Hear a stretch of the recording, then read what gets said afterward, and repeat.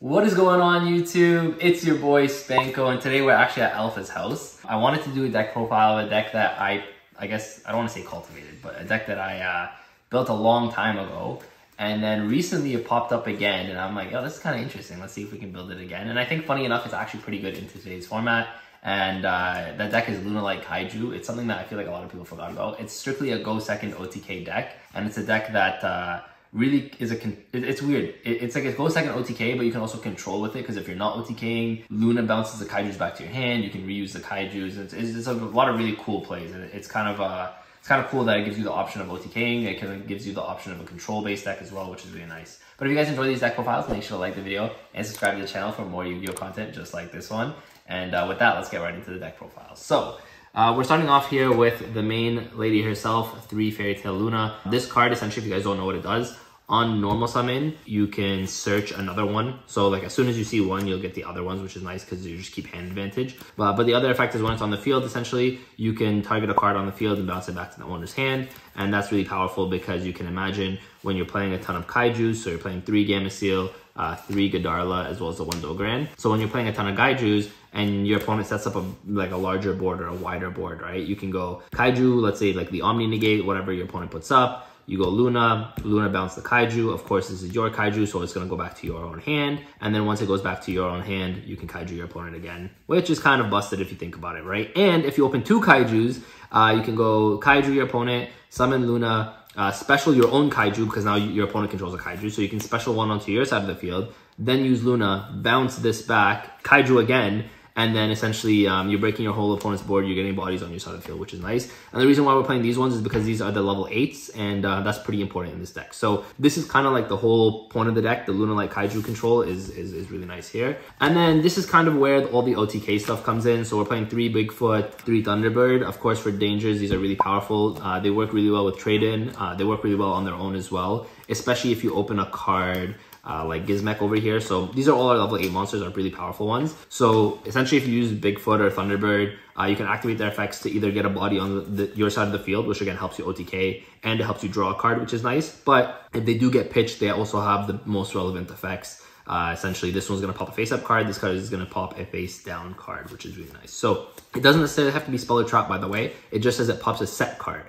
Right, so if your opponent has a set monster by any means, this can pop that. And this can also pop any face-up card, so it doesn't have to necessarily be a monster. It can be a face-up spell or trap as well, right? So that's something I feel like a lot of people forget. And then again, if you have these in hand with something like Gizmek, and then your opponent hits the Gizmek, you summon this, you get a body, you get a draw. Gizmek in the graveyard is an extra body for you. So these are your best level 8 monsters to be playing. They're your best, I guess, extenders for the deck. And then another card that I really like playing is 3 Alpha. It's another level 8 body on the board for you, which is really nice. And the nice thing about Alpha is it's 3k attack. It can bounce another card. It kind of has that Luna effect where it's kind of like, again, you're playing a control list or your control profile. So that's why I really like these 3 cards.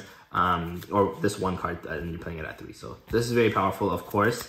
Speaking of good going second cards that are really good for multiple reasons, we're playing 3 Fenrir as well as 1 Pank. So these are, of course, not level 8. So everything here that you guys saw were level 8. These, of course, are not level 8, but they're still so important going second. Pankatops pretty much outs mostly everything. And then Fenrir being able to deck thin is really powerful. Being able to do the battle phase shenanigans where you attack, banish a card your opponent controls is really nice as well. So it's one of those things that's going to give you OTK potential, even though, again, it doesn't synergize with the level 8s. It does so many other really powerful things for you. So you need to be playing these guys over here, I would think. So I'm very happy with this lineup. And that's it for all the monsters. So you guys can see we're not playing any hand traps.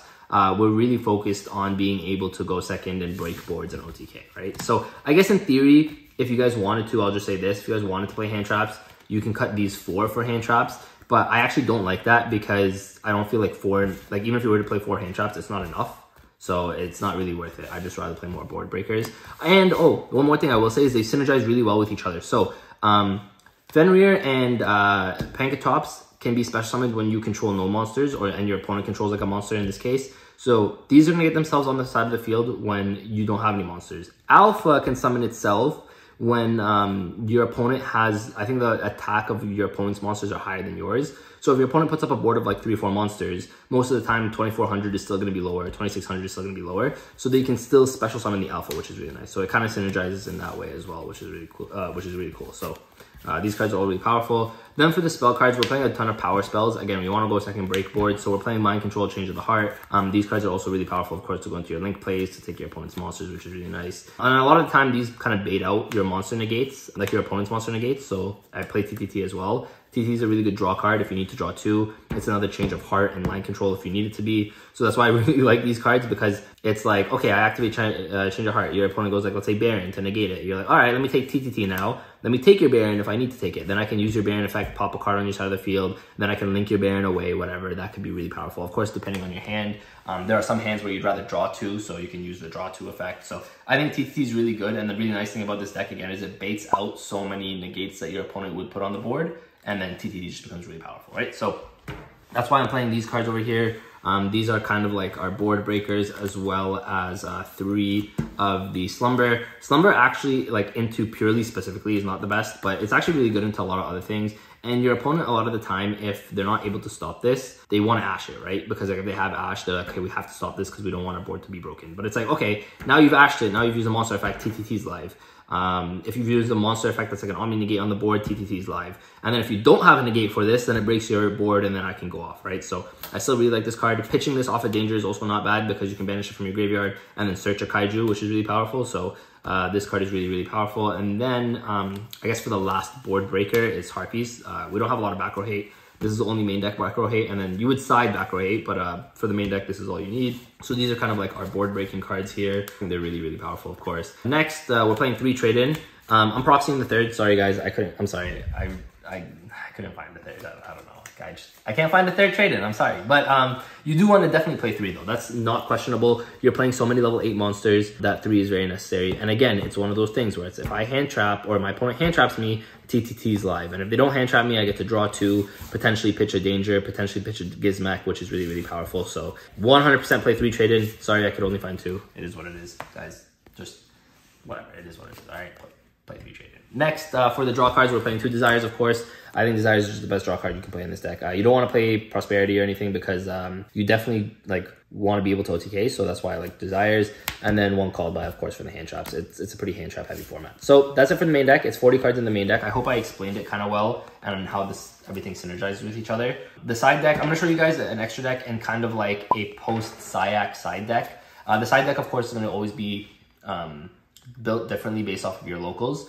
But I'm just going to give you guys an example of a side deck. So for the extra deck here, I'm not going to go too much in depth because I think it's pretty just standard. You're playing a lot of good rank 8 monsters. So Dingirsu is a really good rank 8. Lancelot's really good when you're going to time because you can attack directly. You're playing a little OTK package here. So Jaglubion with the number 100. And then the monsters you're using, because with Jaglubion, what you have to do is you have to put another number dragon monster. Usually a lot of the time it's number 38, but I actually chose to play an extra dragon, which is the number 107. And that's because this card's actually not bad on its own. But a lot of the time, if let's say this gets stopped or I can't be able to OTK, I'd rather put the 107 under it so then I can later go into Hope Harbinger. And again, this extra deck does have a lot of space. So anyways, this is your OTK package over here. I like Sanafond. There's not many graveyard decks, you know, happening or going around right now, but if there ever is, this card's really powerful. 2 Zeus, of course, because you're playing so many like Xyz monsters. Then we're playing 1 Asa and 1 Dark. Again, your monsters are mostly Dark and Fenrirs and Pankratops, and I think Alphas and Earth as well. And it's also really powerful when you're able to change a heart or TTT or whatever, take your opponent's monsters. Then we're just playing IP, Unicorn, BLS, and Access Code. BLS is really good, obviously, because your monsters are all level 7 or higher. So and when you make this, it's very powerful. Access Code, just an OTK card. So the extra deck, I don't think needs much explaining. It makes a lot of sense, I think, in my opinion. You don't even need the extra deck too much. You just really go into it when you don't have any other options. And the rank 8 pool in this game is pretty powerful. Just to have an OTK pool, to have Ding that can send anything is really powerful. So for the side deck here, I'm going to show you guys like a kind of like side deck that I built. Again, it's not perfect. It's not necessarily something you have to build. I just want to show you guys an example. 3 Denko for the back row matchups as well as 3 Lightning Storm. Denko makes a lot of sense here because you guys saw the profile, right? There's no normal summons in this deck outside of Luna. And so I think Denko makes a lot of sense against a lot of the back row matchups. You're also never going to be playing back row, especially because you're siding these and going second against back row, right? So these cards are all really powerful. And then when your opponent thinks they're smarter than you and makes you go first, you're playing 3 Skill Drain, 3 Judgment, and 3 There Can Be Only One. These are broken. Like, these are broken. So Skill Drain makes it so that you're like, oh, I got big monsters and I'm going to just beat you down, right?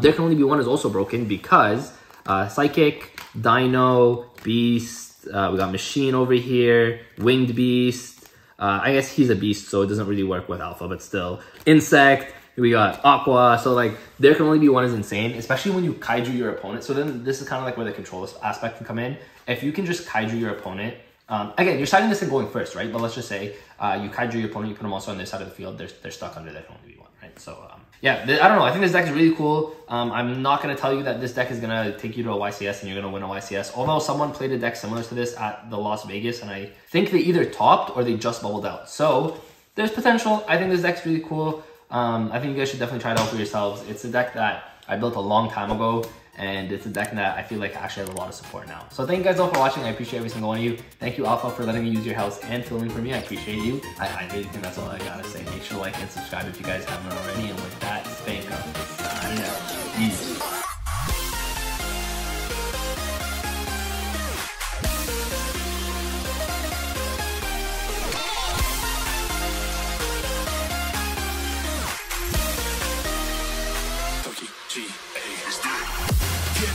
Get up, we want you to get on your